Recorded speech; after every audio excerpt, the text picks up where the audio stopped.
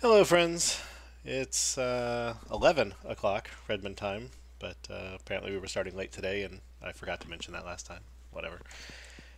And yeah, we have a whole bunch of things and not enough time to get through them this meeting, but that's great. Just means we get to have a meeting again next week. All right. Um, so, yes, Guten Morgen, Gott Aften, Guten Abend, wherever you are, whatever time it is. I'm too tired to think about things. First up, JSON serializer allow out of order reading of metadata properties 72604. Yeah, I can speak to that. So if you could click to at the first link, there should be an API proposal. So this is one of the most highly requested features for system.text.json, extending the polymorphism feature that got shipped in .NET 7.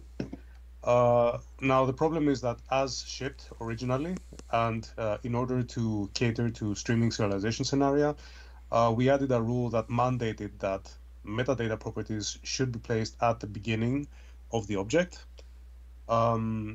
It's not something that we could change by default because changing that behavior by default would result in overbuffering. So the idea here being that we let users opt into that behavior in case they have schemas where, for example, the type discriminator is at the very end of the object. And that enables out of order reading of metadata, of course, at the risk of overbuffering.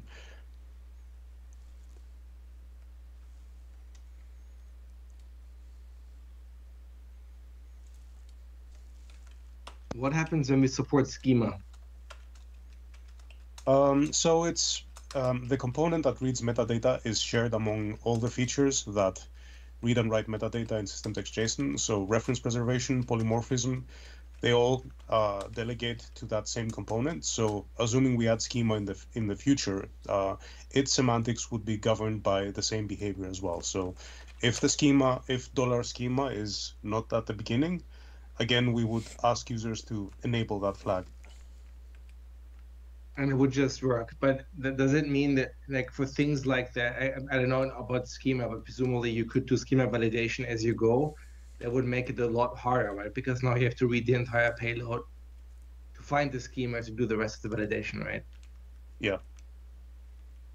But I guess that's just And the nature of this thing. Yeah. for what it's worth, the same problem exists with polymorphism. Like, if the type discriminator is at the very end of the property, you need to find that, read that, determine the runtime type, and then move the cursor back to the beginning of your first non-metadata property and start deserializing. So, Right. it's gonna buffer.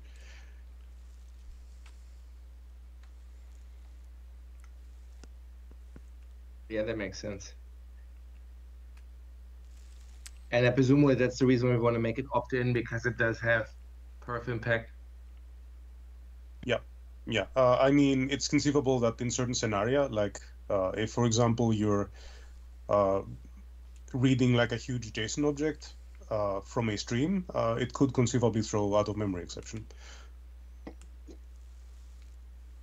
Yeah.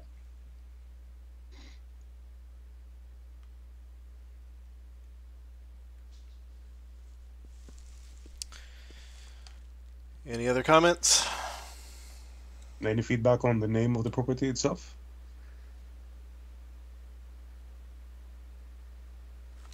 Maybe. I'm curious what percentage of folks that use polymorphism are going to have to turn this on. Based on just the number of upvotes in the issue, I would assume a substantial number, like especially people who, don't write the data that they read. Assuming that you read the data that you wrote via system.text.json, this is not an issue. But, clearly when you're in the web, there exist certain cases where, the type discriminator is not at the very beginning of the payload. So I couldn't give you a number, but I think that many people would turn that on. Like, are we going to end up turning this on for we have those set of defaults, right? We have that, and we have that web defaults. Are we going to turn this on as part of web defaults? I don't think so. I realize there's a security aspect, but like it seems like the only reason this isn't true by default is because we're concerned about buffering in some cases when we weren't previously? Is that a fair statement?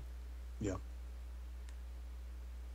I mean, the question is also why does post? I mean, presumably when you write this thing, we write out dollar type as the first thing, right? So presumably the reason why the order is as it is here is because Postgres doesn't store it as text, but something where the keys are sorted by hash or something.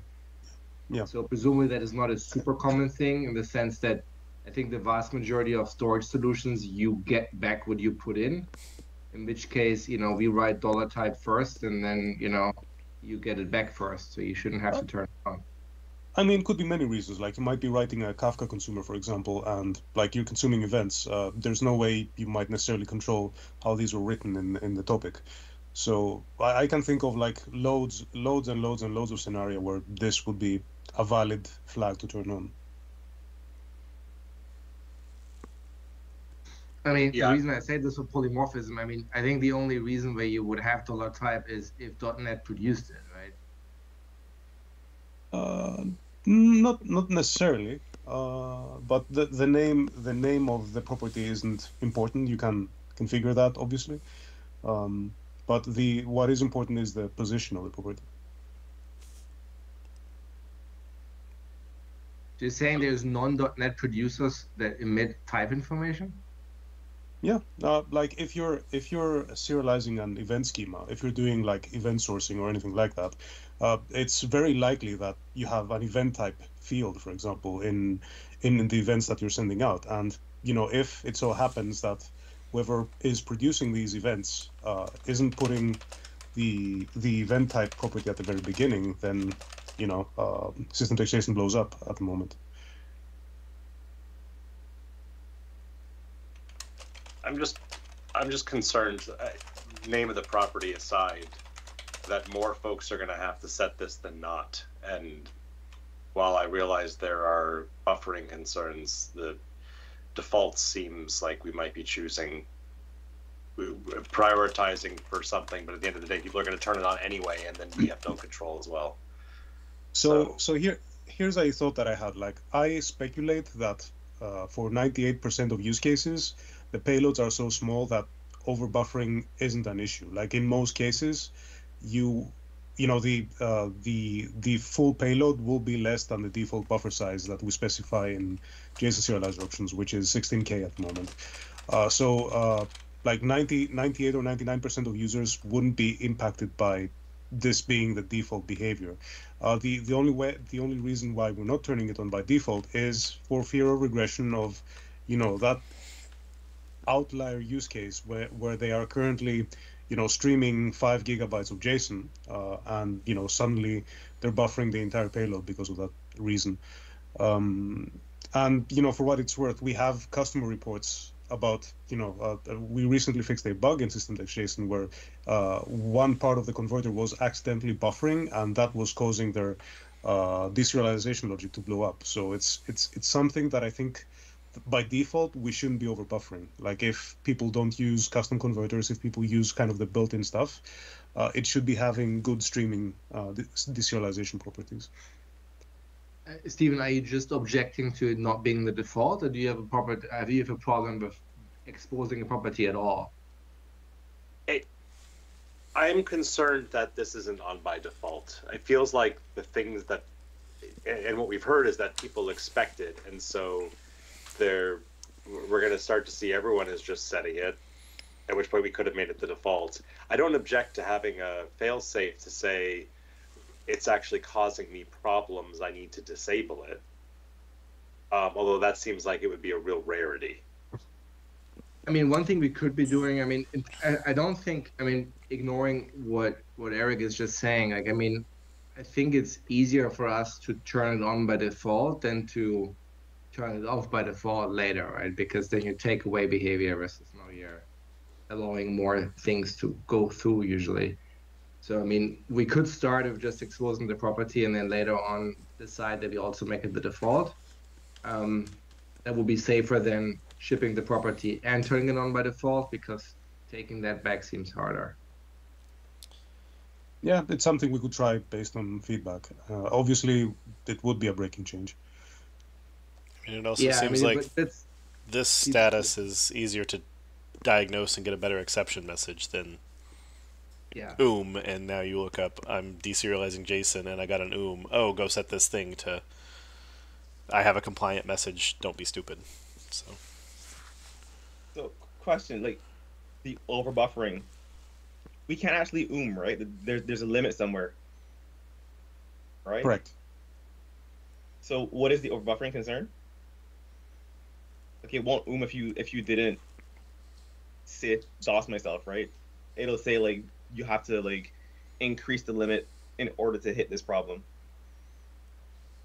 Sorry, I'm not sure I follow. It like is the buffering concern a concern about like the performance being slightly worse in the case where the property isn't first, or is it a It's security concern such that people that if we turn it on by default, I can send a request to your server and like take it down because so our default limits are bad. I don't think it's a security concern as such because the buffer grows linearly with respect to the payload being sent by the user or the attacker in that case. So I don't think there's a security dimension to that.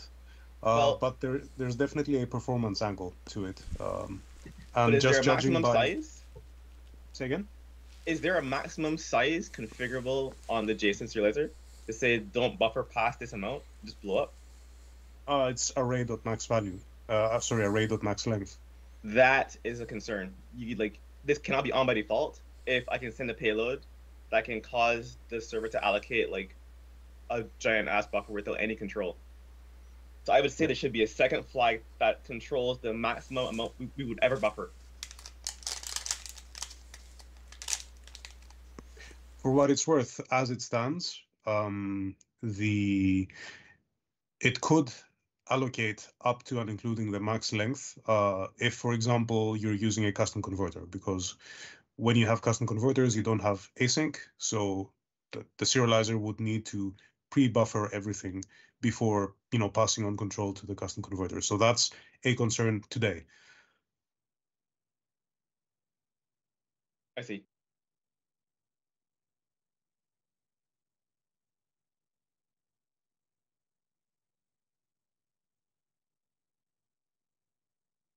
But okay, but let's go back. Let's ignore the default for a second. Are we generally okay with the proposed API shape and having a property? And I think nobody's opposing that part, right?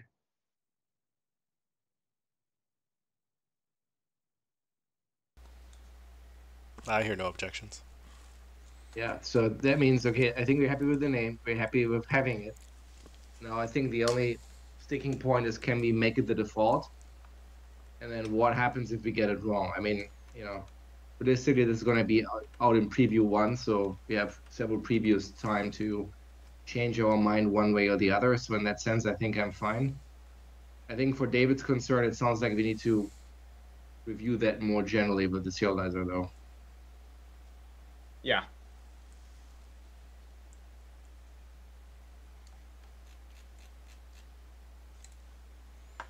I mean, for what it's worth, like I agree with Stephen, like I don't like properties when the expectation is the vast majority of people have to write code to make their shit work.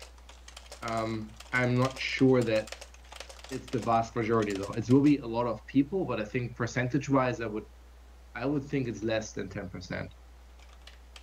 Yeah, one thought that I did have when working on the prototype was that, this could only control behavior in the case of streaming serialization, and it would just be the default when you do non-streaming, when you deserialize from a read-only span or what have you. But my concern around that is that you would then have inconsistent semantics as to what the acceptable contract is. So yeah, okay. That one we shouldn't do. I think it's okay to say you have different performance characteristic, whether you go streaming or from a fixed buffer, but I would not change the JSON you accept. That seems bad. Especially because, depending on where you are in the stack, you might not control how the stuff is being read, right? So suddenly something that seems innocuous at some layer of the stack now has behavior implications of what JSON payload you accept.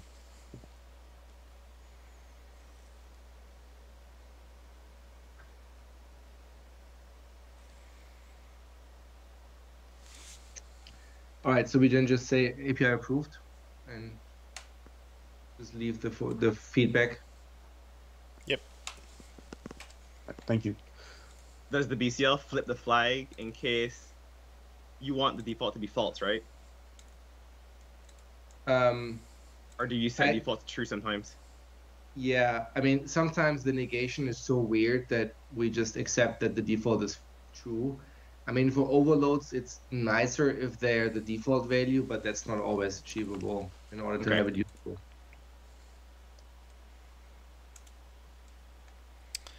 All right. Attribute model for feature APIs. That sounds pretty generic. Niner 6859er.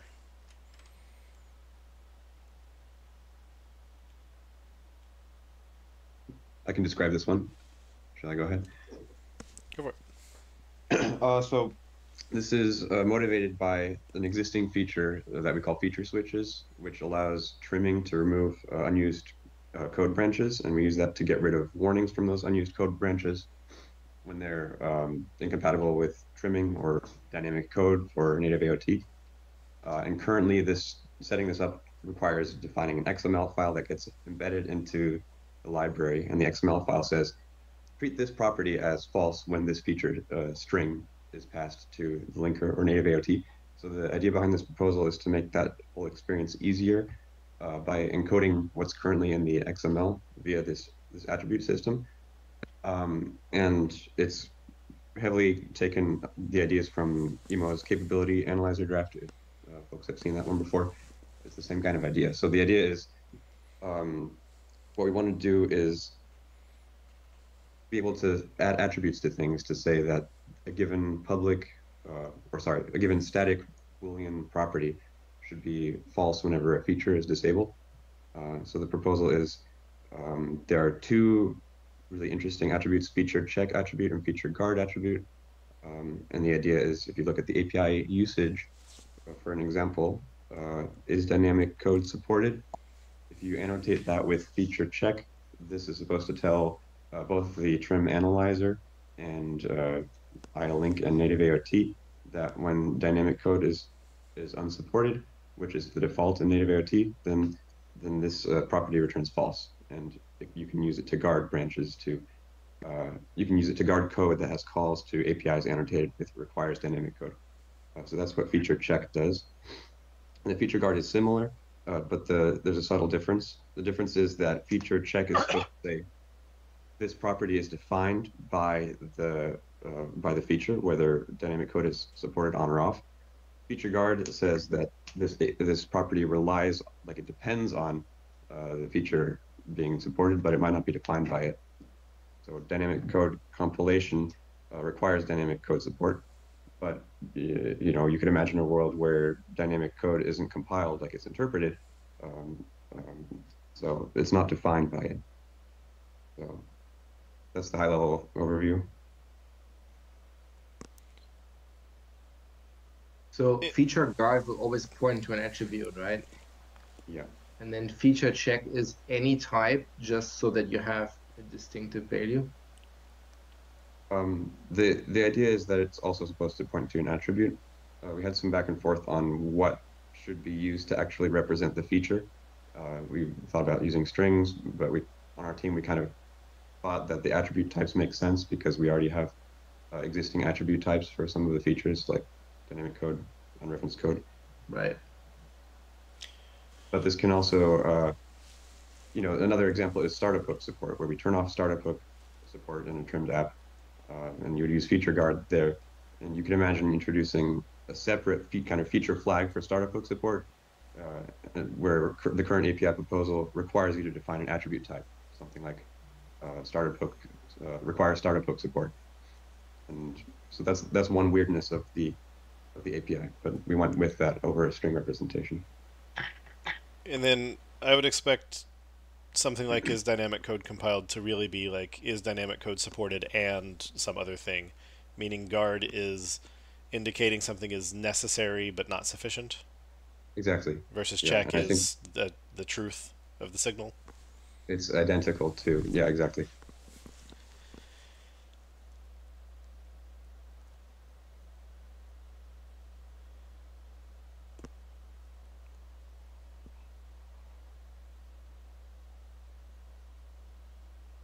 And then I So see guard that, means if this is true, it implies this other thing as well. Yeah. and then guard is allow multiple true because it's, since they're all necessary but not sufficient, uh, they're an and condition, basically. Exactly. Yeah. So if any of the guarded, any of the features on the right-hand side of the guard definition is false, then the whole branch can be eliminated. And it could be multiple features that it's guarding. Right. So if the feature identified by the guard is not known to be on, then this whole property just gets replaced with false, because you've said in attributes there's no way this can be true unless if this thing is off. Essentially, yes. Yeah. Okay.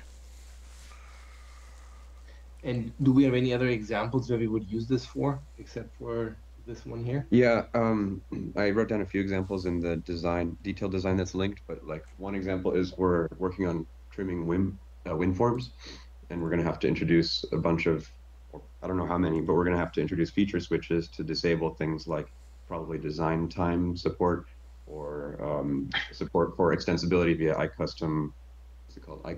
iCustom type descriptor, I think. Things like that. And we also have a number of existing use cases for these things inside of .NET Runtime, like Startup Hook, and also if I found some more examples by searching GitHub where other libraries had defined their own feature switches too. Okay. And do you have somewhere an example of feature switch definition? Feature switch. Just Oh, right yeah. below where the screen was. Yeah. This is one more detail. Like I mentioned, that the trimming support relies on this string feature switch that you have to pass to ILink or native AOT. So there needs to be a way to link these things with that string, and feature switch definition is just what ties the attribute type to that string. And we called it feature switch definition rather than something like feature name, because we thought that might be more generic, like in case we wanted to represent the feature switch in a different way in the future, like a type instead of a string, or if we wanted there to be a default where but currently the convention is that the string name is supposed to match the type of the property. So if in the future we wanted to make this default if we wanted in the future to make this actually an implicit default, then it would look weird to have an empty feature name attribute. So maybe feature switch definition, you could imagine getting rid of the constructor argument and just sticking it on the requires dynamic code attribute on its own, but open to naming suggestions. So you apply the switch on the attribute, basically, right? Yeah. And again, what that does is it tells trimming when this string feature is set to false, then all of the guards associated with this attribute should return false.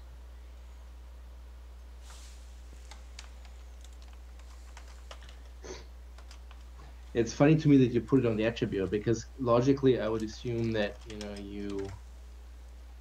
like if you write runtime feature dot is dynamic code supported, you want that to be statically false with this string-based configuration, right?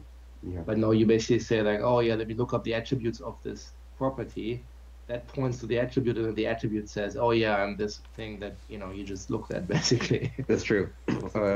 At the bottom, under alternative designs, there's an example what it might look like if we use strings instead.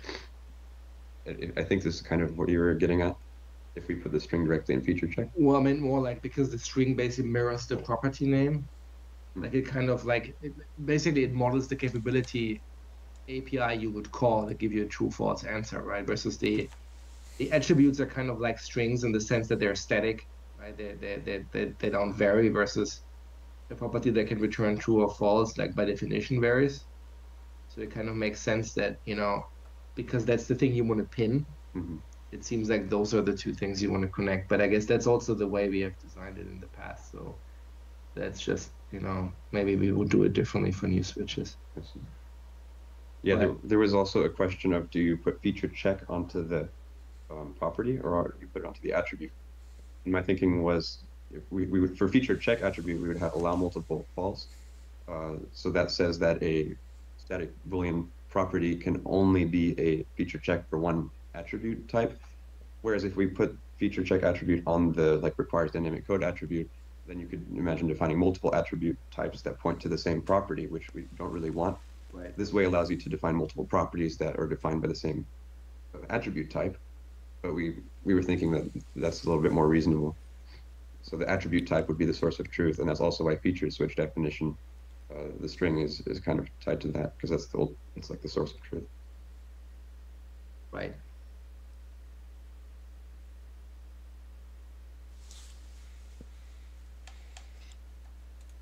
I mean, I don't really have any objection to what you're proposing here. It's just I think whenever we design something, I kind of want to see the usage in the context of like 2 or 3 to actually say, okay, is the shape that we have here covering that, right? Yeah. And that's the thing for, when I wrote the capability spec originally, that was the thing I struggled with, because we didn't really have any capability APIs. So I just, made some up, and then, yeah, of course I designed it so that it works nicely with my proposal. But now we have actually decent amount of them, as you pointed out in your design document. And I mean, I'm inclined to believe you that it will work for all 3 of them, but it would still be important, I think, for us to go through that. Mm-hmm. Because, well, it's hard to change, as you said. Like the thing with the attributes is like you want them to be as simple as possible, right? And like as minimalistic as possible. But there are definitely some things like, do we have strings in all cases? Do we have defaults for them? Should it be strings? Should it be types? Because it would also be unfortunate if you now have to define a bunch of attributes just to make the API work, right? That's true. Yeah. There was some thinking about what it could look like to extend this in a few directions. Like currently we say that if a feature string is false, that means the feature is unavailable and the Boolean property returns false. Like those are all tied together. Like we could imagine passing an extra Boolean to the feature check attribute to invert that, among other kind of extensions. The biggest pivot that I think we need to decide now is kind of, do we use a string representation or an attribute type in the feature check attribute? Like, what is the representation? What is the source of truth for the thing that defines a feature? And we think it makes sense to use the attribute type because we already have requires feature attribute. It requires unreferenced code, dynamic code, it requires assembly files. So that seems like... Yeah, it's funny because this particular feature, it started the other way around, right? Like the only thing we had for a long time was just the 2 Boolean properties. And then when we started to do linking, that's when we actually defined requires dynamic code attribute. That came after, actually. Which properties? So the runtime feature is dynamic code supported, is dynamic code compiled, are older than the attribute. But to some extent, that just makes your point stronger because it just shows that it works, right? And that what you said, kind of like, we kind of want an attribute even if we didn't have one, right? So it's so maybe that's the way we want to do it.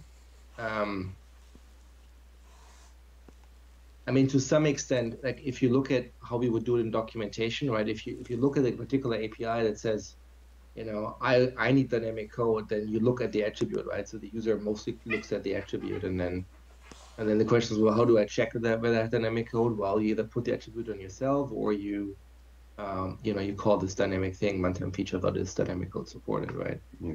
And so in that sense, it kind of, the user has to reason about both usually. So maybe that's fine. And I assume that in your world, the only reason why you would need feature guard is if you have something like, is dynamic code supported and is dynamic code compiled, where one just implies the other. But if you have a super simple thing, then you would only need feature check attribute, the actual attribute itself, and then plus the feature switch definition if you have one, right? So, but you might get away with just feature check attribute on the, whenever the dynamic if you don't need trimming support. Yeah. And just as a note, feature guard is the one that personally I'm more interested in. Like, I already see a bunch of use cases for feature guard where libraries are defining their own features that are specifically designed to remove trim incompatible code that's annotated with requires and reference code.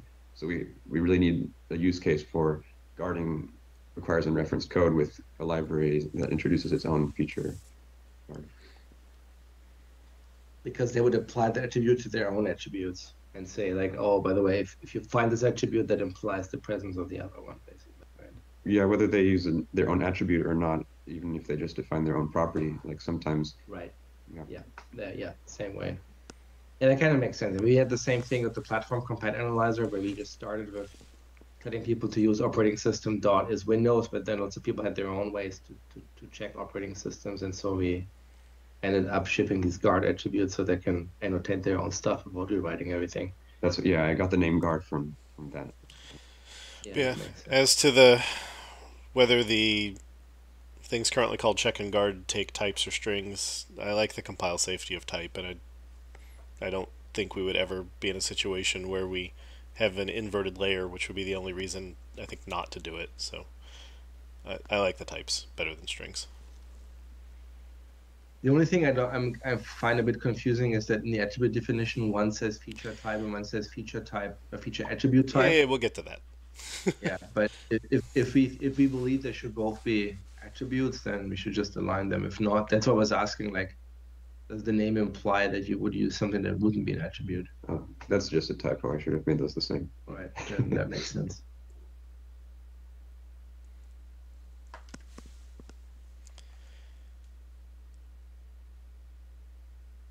Okay, so regarding names, I'll start at the bottom because it's where my cursor is. The example you show of using feature check shows calling into app context try get switch, and this is called feature switch definition. So it seems like this should use, instead of calling it feature name, it should use the same term as app context try get switch does, which is switch name. Okay, that seems reasonable to me. Because you're not defining the name of a feature, you're defining what's the app context switch that's associated with this. Yeah.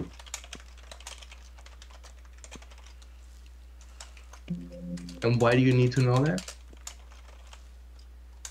Why do you need to know the like name? why does presumably the linker reads the feature switch definition attribute and extracts that string, but like what do you do with that information? Oh yes, so what it does is then if the linker is invoked with that string set to false, then it knows to treat the guards for this attribute type as false, and so it can do code dead branch elimination. Oh, so we actually say that the app context is input to the linker? No, the linker would read the feature switch definition attribute. That would be the source of truth for the linker. And it's true that you have to be careful currently to match that up with the try get switch call. And that's already the case today. Like, you have to stick this string both in the XML and in the try get switch. We've talked about maybe making that less error prone by maybe a code generator to implement the feature check, but I didn't want to scope that into this proposal. So I guess what I'm asking is, like, which direction are you reading? Are you basically saying by looking at the feature switch definition, the linker knows that the call to app context try get switch with that string name is the same as requires dynamic code attribute, therefore you know whether it's true or false statically? Not quite. If the linker sees a call to is dynamic code supported, it looks at the feature check attribute, so it sees requires dynamic code attribute, right, which gives it the feature switch definition, and that's what the linker reads. And when it sees that string set to false, then regardless of the implementation of is dynamic code supported, it will treat is dynamic code supported as false in that case. So the feature switch definition and the linker settings kind of win over whatever the code is. And that's what I was asking originally. So, like, is it logically true that when you invoke the linker, you also give it a bunch of switches that you assume to be either true or false? Yeah. I see. So we are linking to particular app context. I was under the impression that the app context is always dynamic, but Okay, so you Yeah, this is kind of how this is the mechanism we use to substitute that. The app context is dynamic, and the linker doesn't exactly know that. So instead, we substitute the implementation.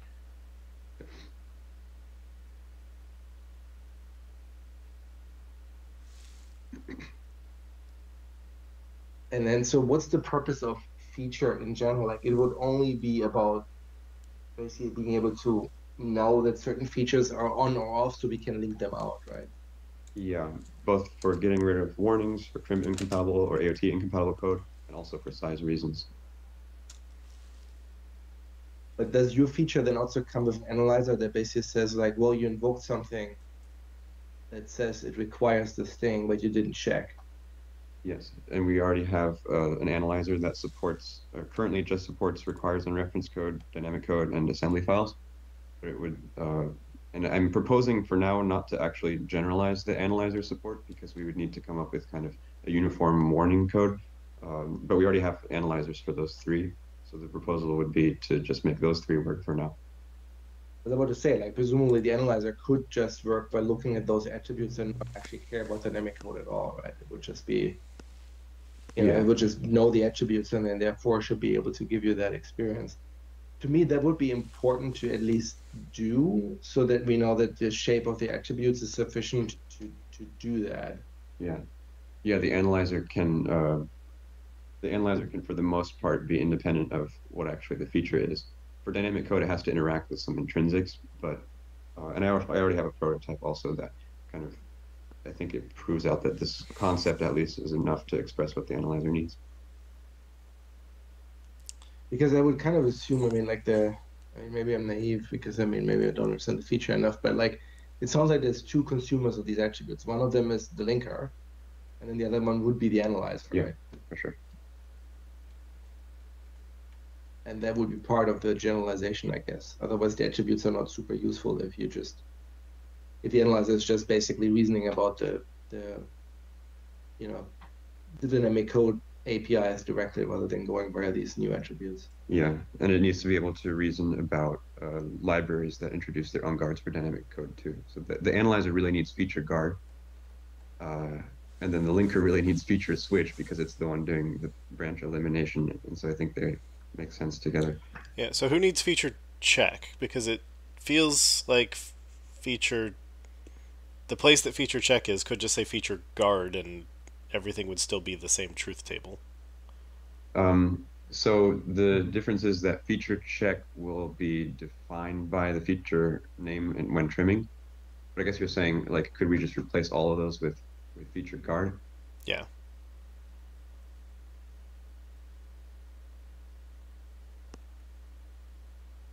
Because if it said feature guard requires dynamic code attribute, then you'd know if this is not true, this can't be true, so make it perma false and move on.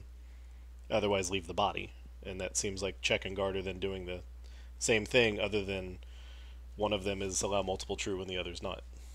Yeah, that might work. That's a good question. I'm not, like, maybe one potential future problem with that is if we did try to implement a source generator for feature check that generates the app context implementation, like that could be problematic. So like, you're right. I don't see any problems with any, like, I can't come up with any immediate problems, but there might be some. Especially Yeah, I mean, if feature check was going to generate a default body, if it can, interceptors I guess can do things.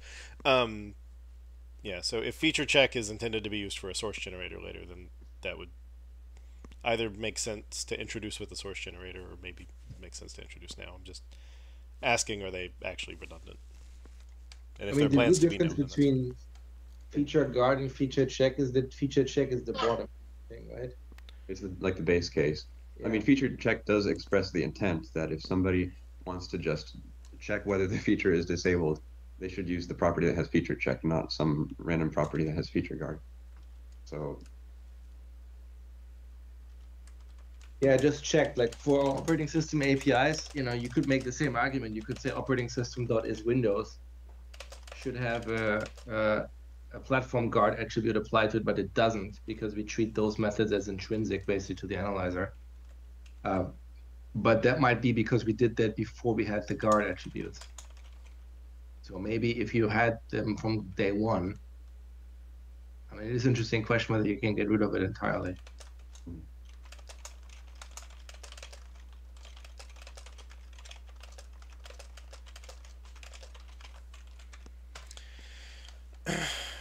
Okay, so yeah, we have feature type versus feature attribute type. I don't think anything's actually like no runtime instantiation of this attribute, which almost doesn't matter. But none of it is going to care that this is actually an attribute type. So I think to me, just feature type is better, and you can make the analyzer yell if you didn't point it at an attribute. Yeah, I agree. We've also talked about like maybe in the future we loosen things up and allow non-attribute types. So I agree. Yeah, I think that makes sense.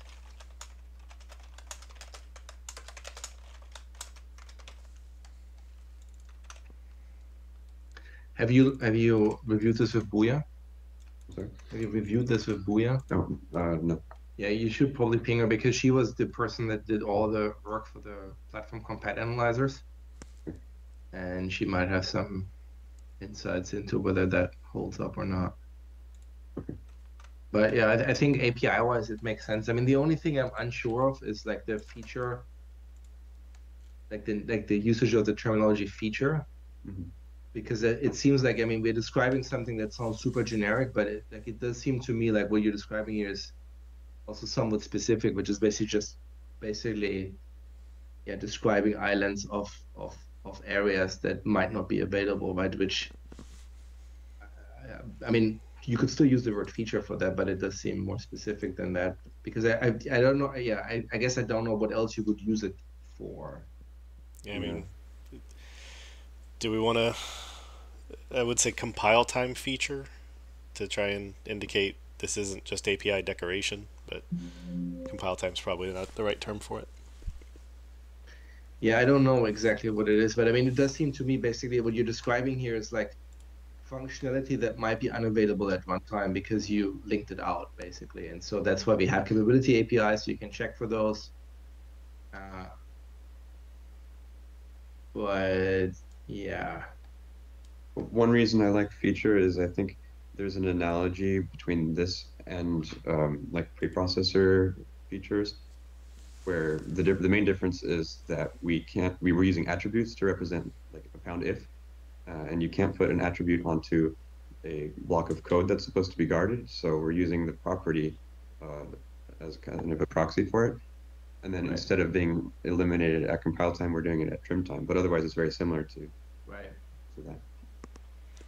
This is really similar to conceptually supported OS platform attribute and supported OS platform guard attribute.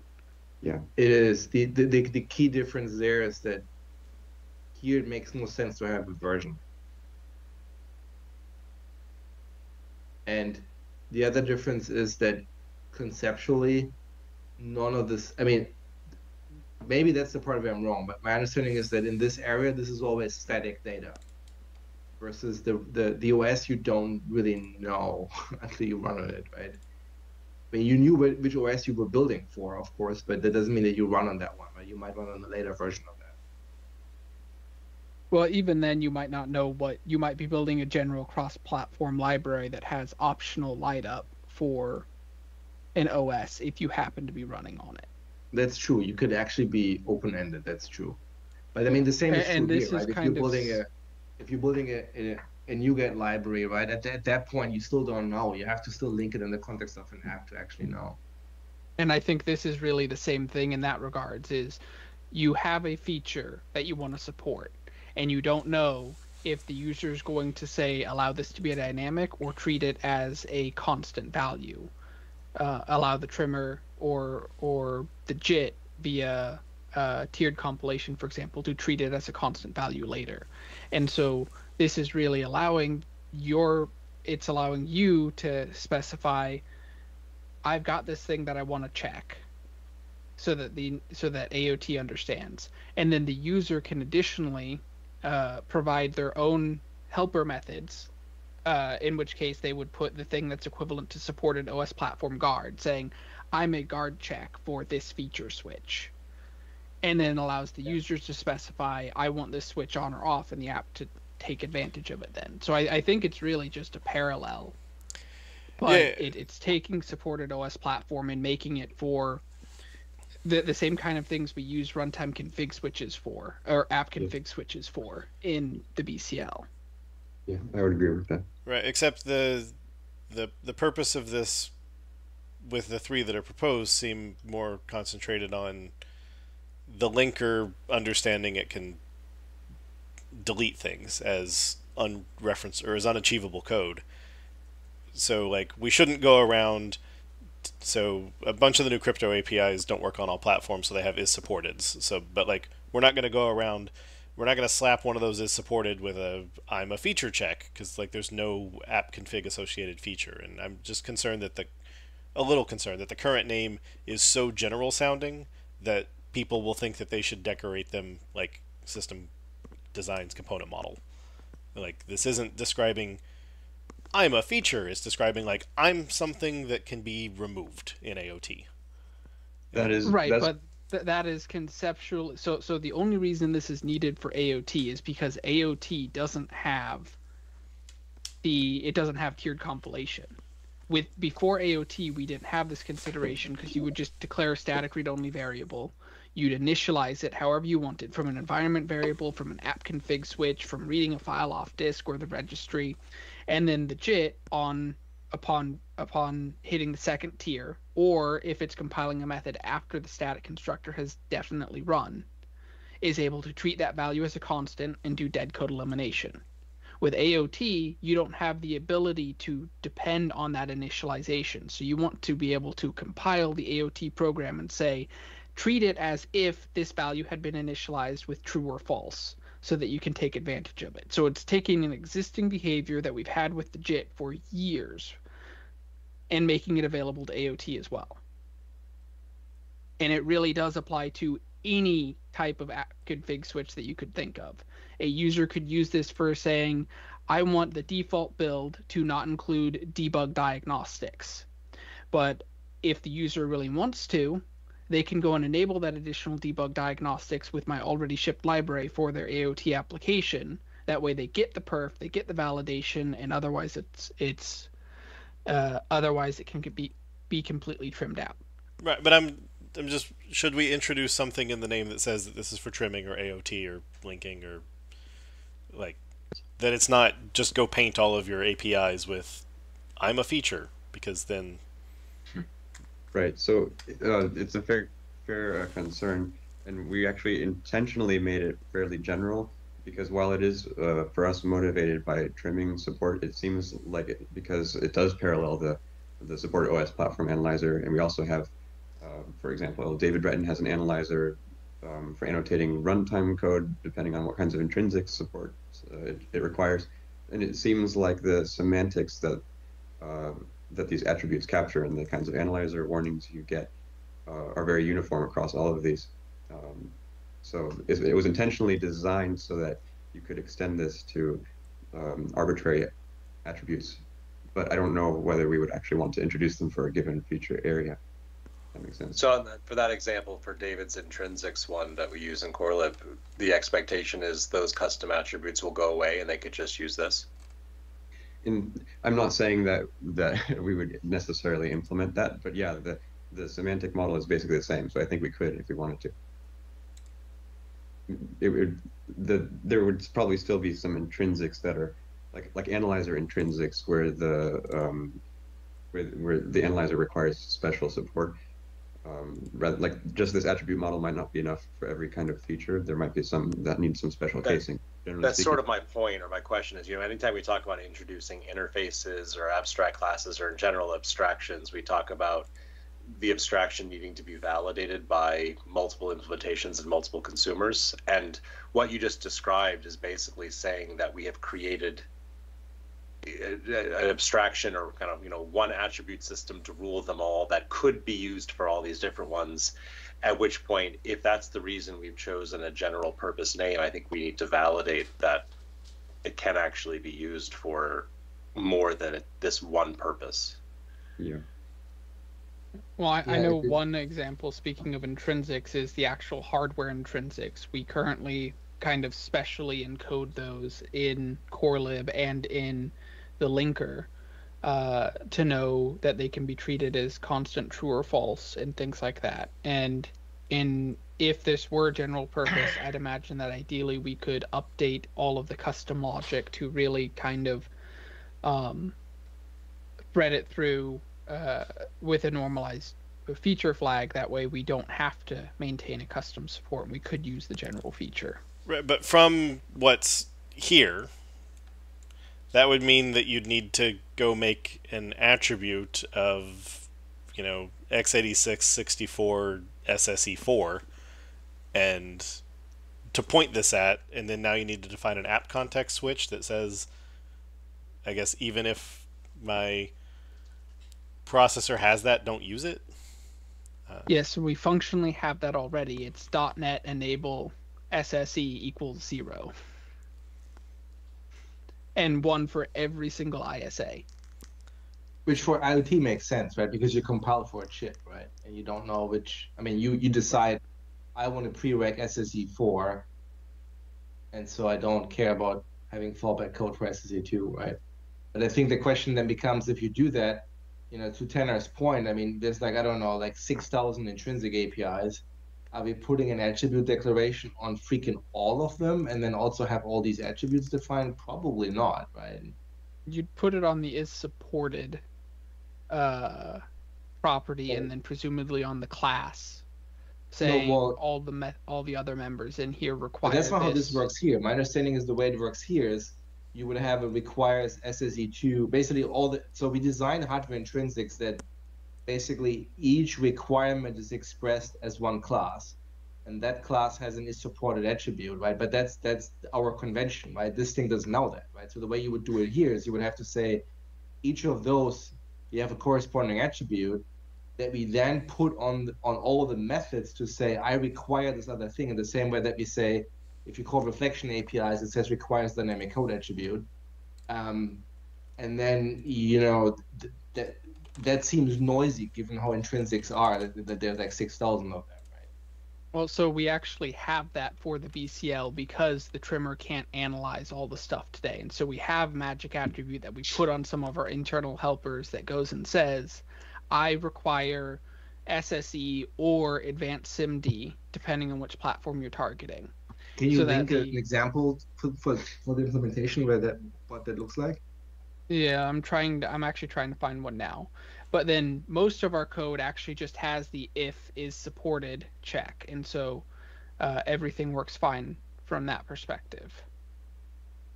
Yeah, I think the difference will be that there's not one attribute type for each intrinsic, but that you can, if I remember correctly, I think you can specify multiple like instruction set subsets in one attribute definition, which it's true that this doesn't capture. So I would, we tried to strike a balance where the name here is sufficiently generic that it, like, because the semantics here line up very much with what we would want for the intrinsics analyzer. But for this to actually work with the given analyzer, we might need to extend it in some directions. Like I mentioned earlier, it might need to take an extra Boolean, or in general, it might need to take some extra data, so that one attribute isn't the feature, but is like a feature schema.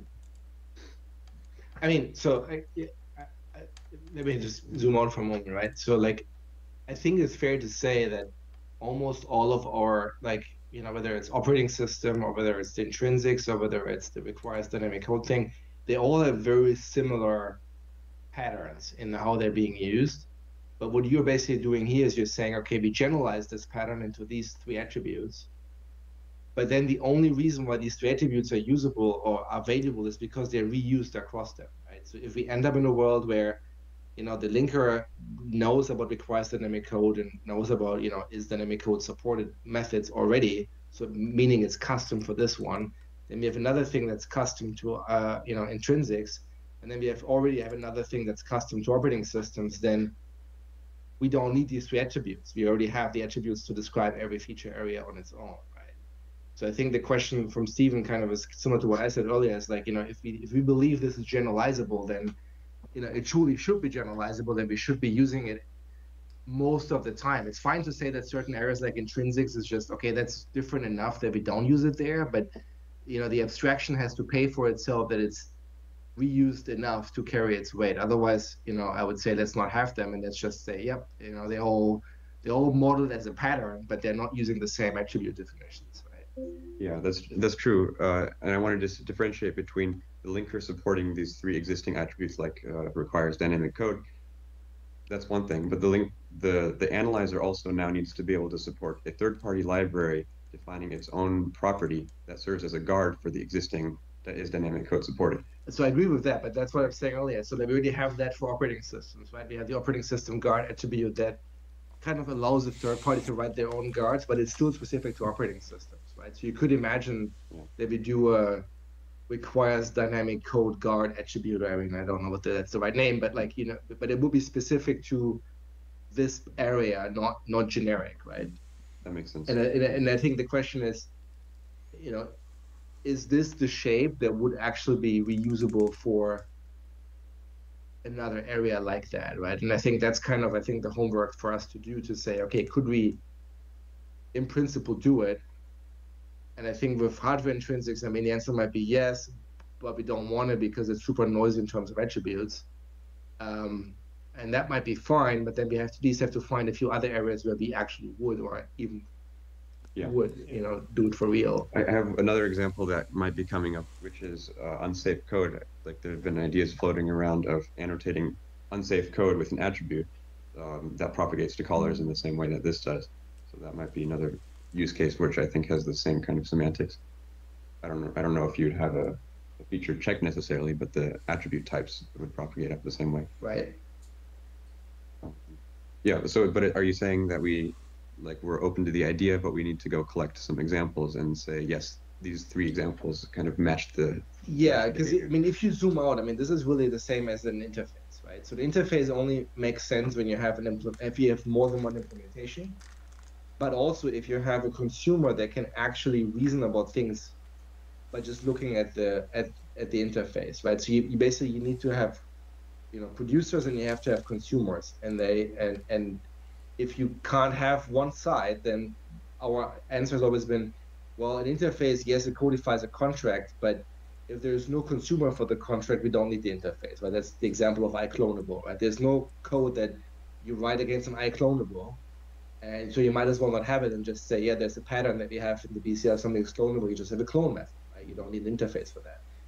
And in the sense, that's the same here. You define a bunch of attributes, which kind of implies there's some consumer that knows nothing about the features themselves, just looks at these attributes and can do something useful, like an analyzer or the linker or whatever, right? And so that kind of implies that, well, there's multiple parties that would apply these attributes, and you get some semantics out of that, right?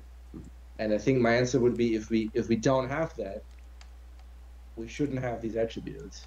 So you're looking for an example of a consumer that analyzes solely based on these attributes, but doesn't have any intrinsic knowledge of a specific attribute type. Correct, because as soon as you need that all the time, then, well, that kind of seems to suggest that the abstraction is leaky, right? Okay.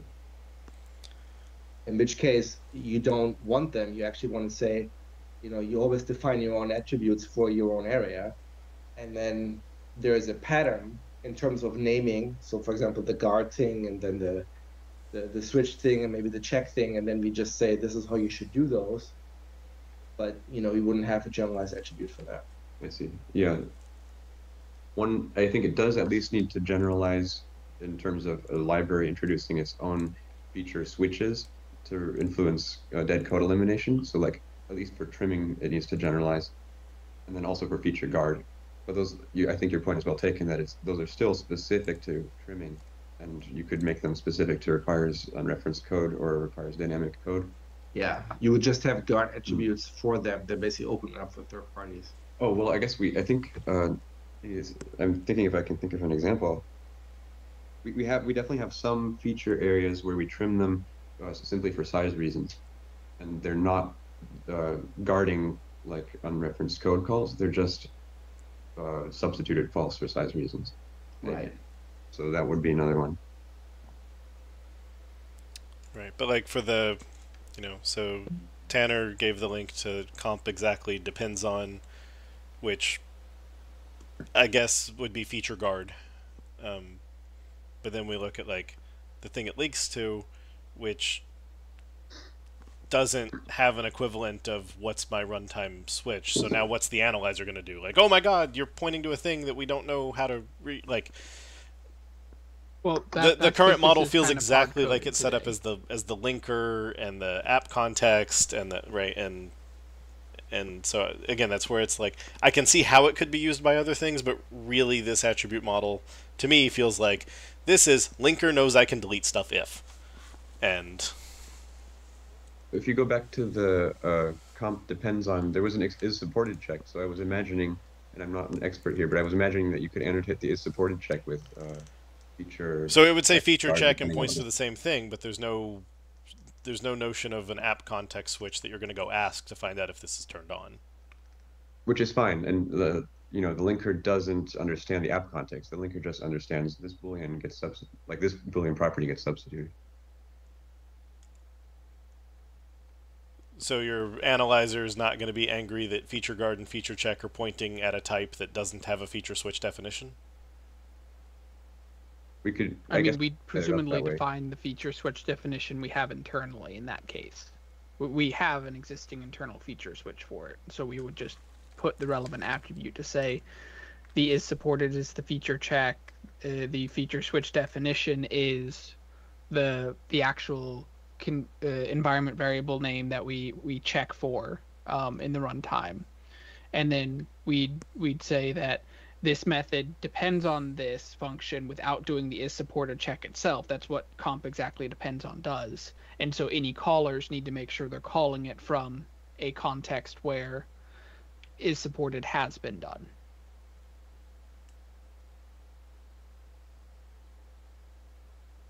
Well, but that's not feature guard then. That's feature demanded or assumed.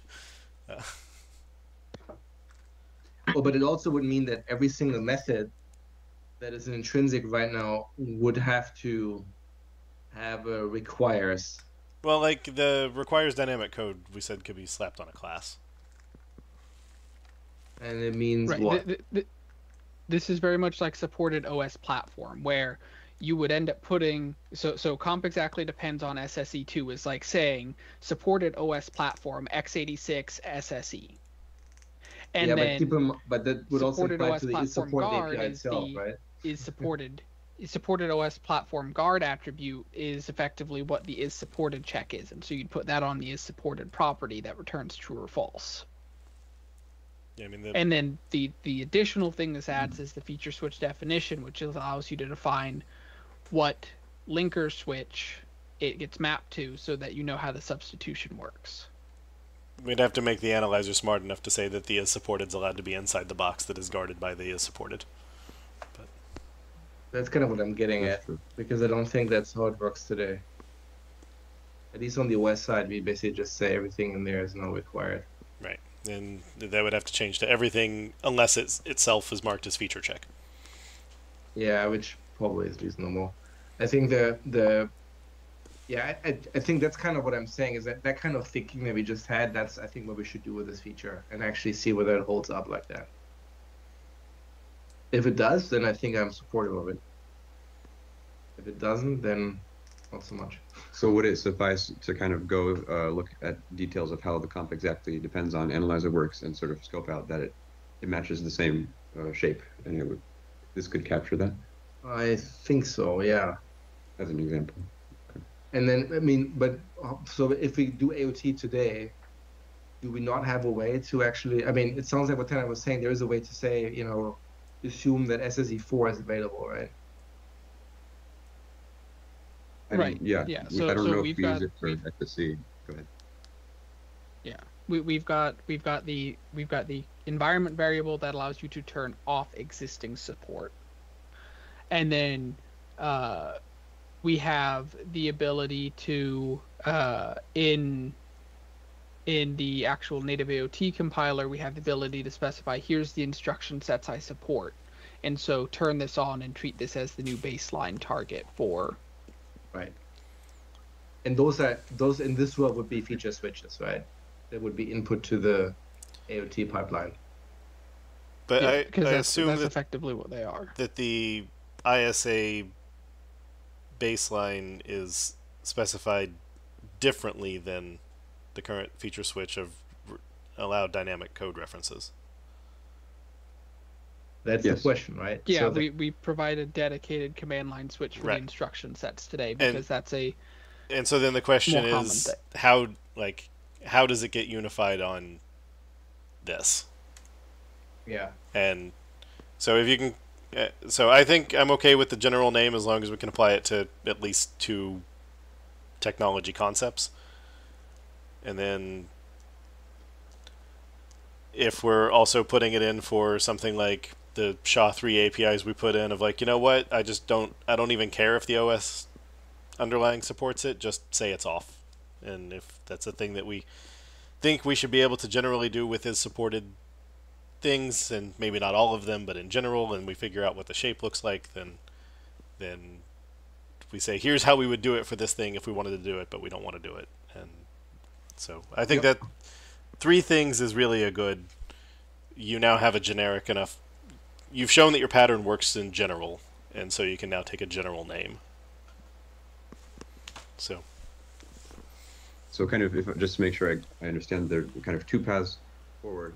Either we make the name something more specific to trimming, but we're overall happy with the behavior and the semantics and the API shape, or we go and prove out that it is general enough to capture like three analyzers that don't necessarily have trimming support, and then we would be happy with the general name. Okay.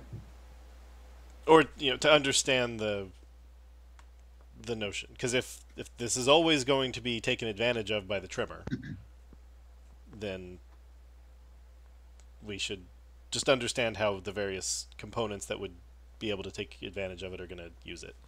well, I mean, you could say that if you have a generic analyzer that can look at them, right, then even if you don't do the trimming thing, it would still be available in your case, right? When you say like, oh, you're expected to do is supported before you call the API, right? Yeah, or mark yourself as you require this feature, right? Which is kind of how everything else works in the system. So then even if you don't trim, just being able to say like, you don't forget to call makes sense, right? Yeah, the behavior of the way that the attributes bubble up and the behavior of a check acting as a guard, I think that intentionally was designed so that it doesn't have anything to do with trimming. right. And that, Well, but the that behavior makes sense, but I think the question was, as I understood it, does that actually map to existing analyzers, like the specific API shape? right, because the current definition, like you said, guard is only available on a property, which means it's intended to be used as I'm a Boolean property nesting somebody else's check state inside me. Yep. And which is not the same as required OS or supported OS or whatever we call it, or the compile exactly depends on, which is this feature, or even requires unsafe code attribute. This feature is needed in this method, and this structure doesn't define that third piece. It sort of assumes these are pointing at it, but then you also said it can point at a non-attribute type. So that's I think that's where that sort of missing. Yeah, I was suggesting that we initially restrict it to pointing at an attribute type for that reason. Right, but in like the intrinsics case, it wouldn't be attributes. I would expect generally be pointing at one of these types of I'm the ISA intrinsics container, which is not an attribute, and so then it would need the version of the comp exactly depends on, aka ISA required. Yes. Yeah. The difference is that the attribute takes an extra argument that specifies kind of the type that represents the feature. Yeah. So we would need to extend the API so that it takes an extra argument for that type. But that's kind of like, I mean, you basically what you just said is true though. Like, I mean, you said like that doesn't exist today, but that's basically what feature check is meant to be. but like feature guard is kind of the same thing in the Well, sense that these both go on the Boolean properties to say these will return false unless this feature is available. right, And the but versus but the so demand, which is what this comp exactly depends on, is. This is feature demand. I think that the attribute that you fix the method both says that the method requires the feature and that it's allowed to use the feature. But It kind of your definition defines of the feature guard is only applicable to properties, meaning it couldn't be specified here. yeah, that's but you could imagine we relax that, right? We could just say any member is fine. Right, but then instead of That's like, effectively how if guard is supposed to be dead or link time replaced with false, or if it gets an override of link time replaced with true, that's not the same as saying like this entire function should be deletable. Oh. It does work that way for trimming. So the way it works is you get analyzer warnings that tell you if you have an unguarded call to a method that's annotated.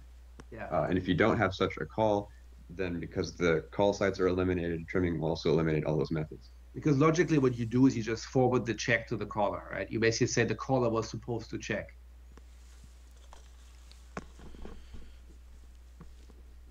Sure. I feel that this is missing a third or fourth thing, which is feature demand, which would be the meta attribute if you don't define an extra, because one place of feature demand is this requires unsafe code attribute, and you're saying the feature demand is the thing that they're pointing at.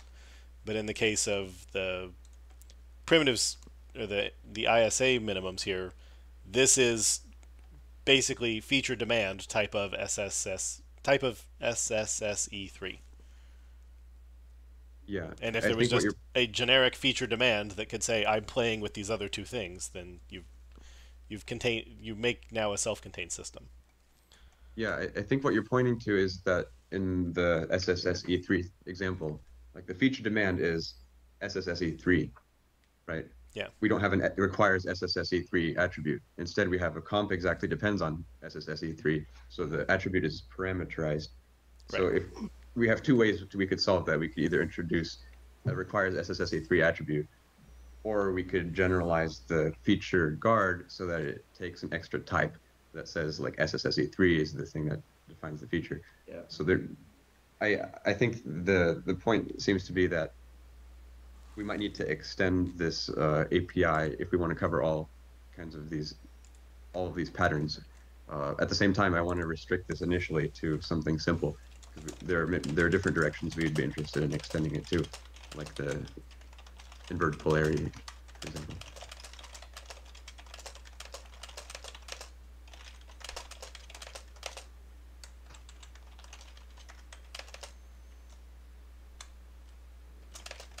Yeah.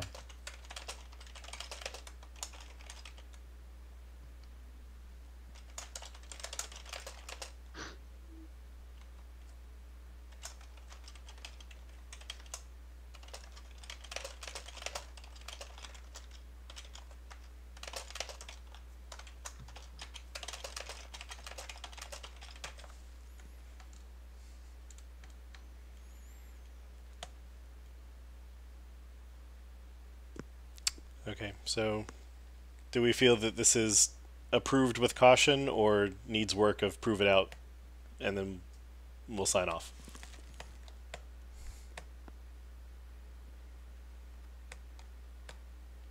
I would mark it as needs work, yeah.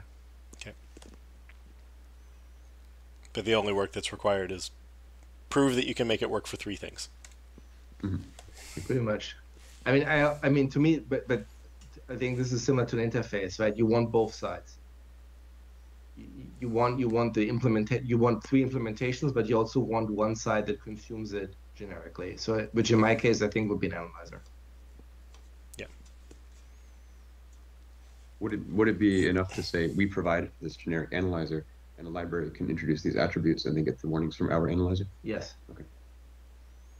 Which is basically the thing that Jeremy has, right? So we have these like crypto algorithms that fundamentally are they have all these supported APIs, and they basically call into the OS or the crypto stack and say, do you support this algorithm?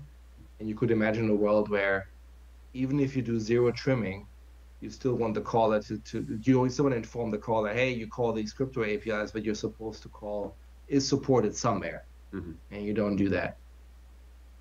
Okay, I'll go look at the crypto APIs and see if maybe that's the third example. Yeah, and they're logically very, very similar to the intrinsics because they basically have static methods. So, it's just that in the crypto case, it's simpler because in the intrinsics we have this super convoluted inheritance hierarchy to model derived in ISAs basically, right? But that is I think if you make intrinsics work, you basically have them all covered. Yeah, the pattern is usually supported. SHA-3 underscore types will be a root that will all have it is supported. Okay. Hash provider dispenser. That's an internal type, right? Yeah. It's our stringly typed way of talking to the OS.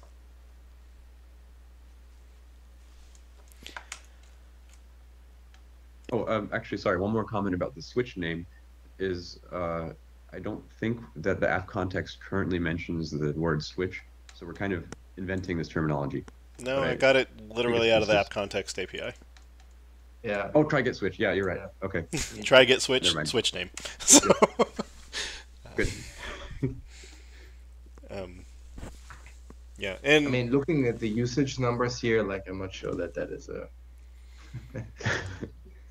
No, but if the call is generally expected to be associated with a call to app context,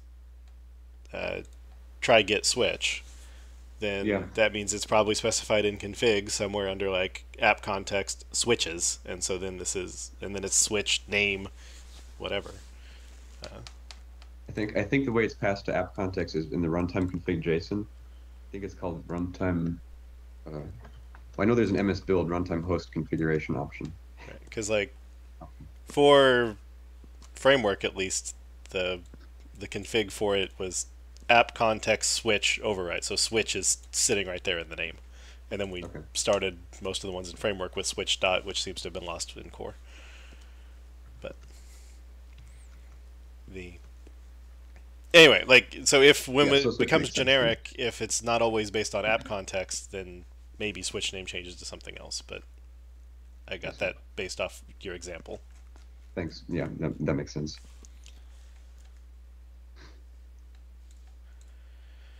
Okay. Did I push the button? I pushed the button, but I didn't change to. Needs work. Which again, the work is just demonstrate that it can apply to something other than just requires dynamic code. Yeah. Preferably two other things. All right, thank you. Alrighty. Well, with that 25-minute extension of the meeting, I think it's... Yeah, I said something yesterday like, I hope it doesn't take half an hour. It took almost an hour. I mean, so they did ask for an hour for this in email. Pretty close to right. So, I suppose. All right. Well, thanks everyone for joining us online. Next week, I'm only going to check because I got burned this week. I'm pretty sure next week we're on normal time. Also, on Thursday at our normal 10 o'clock start time, we'll be doing more of the ARM intrinsics. So it's even reflected on our calendar. If you go to apireview.net/schedule, it's actually there as well. Yeah, but you didn't change the start time of today's until like yesterday, when had I looked at the calendar, it would have been like, oh, there's a conflicting meeting that literally all of us are going to be in. So I guess it's not true. Brennan wasn't in it. Don't ruin my awesome narrative and facts. But yes, so we'll see you in February on our same .NET time for real on our same .NET channel. Auf Wiedersehen. Bye bye.